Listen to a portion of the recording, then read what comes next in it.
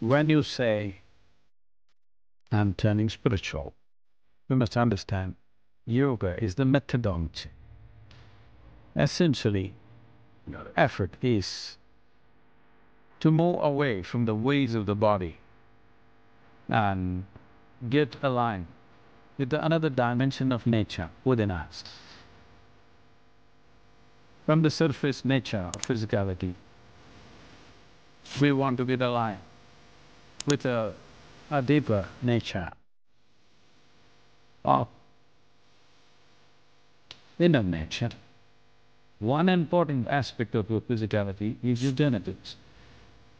So, life repeats itself.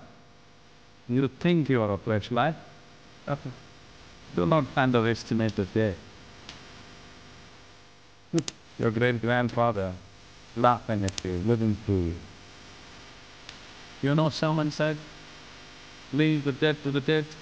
You forgotten? 2000 years ago, someone said, "Leave the dead to the dead." It's not that simple to put the dead to rest. Just because you box them and bury them, or you're an Indian person, you don't trust boxes and burial. You know they could find a way out. So you burn the hell out of them. Not only you burn them, you took their ashes and put it in 3 different rivers and also in the ocean, so that they should never again rise. Indians are taking a lot of care about these things, because there is a whole science as to how to make sure the dead remain dead. They don't play up. They will play up.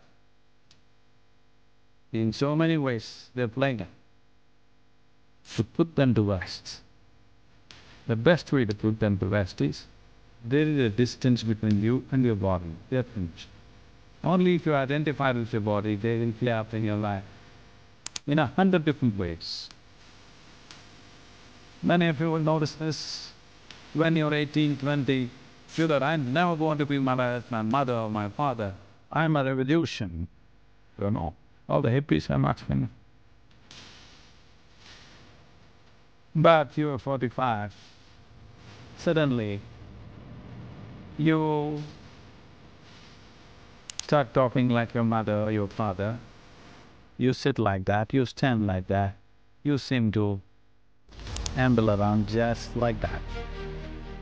Slowly, they're taking charge of you from within. Everything that you resisted, you thought you were a big revolution just because you smoke pot. But 40, 50 years of age, slowly they start manifesting themselves, laughing at your revolution. Because putting the dead to the dead is not a simple thing. So can we do this? Definitely.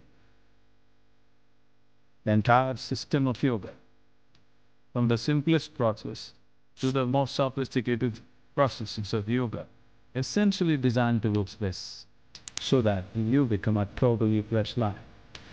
Nothing of the past should remain. We have great regard and respect for the past because they brought us this far, but we don't want them to carry them. We don't want to carry them into tomorrow. We want to leave them there. We understand they are our foundation, but we don't want them to the flower and fruit of future. We want this to be a fresh life. It will not come just because mentally you rebel. Genetically, you have to distance yourself.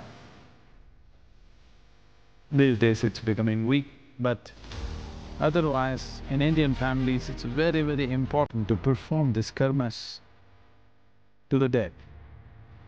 People think this is in remembrance of their forefathers.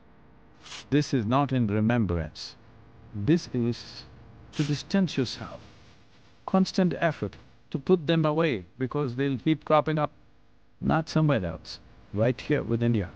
In so many ways, they keep cropping up. Putting the dead to complete rest. Means, in a way, you liberate because the cycles of the past are over with you. You are completely fresh blossoming.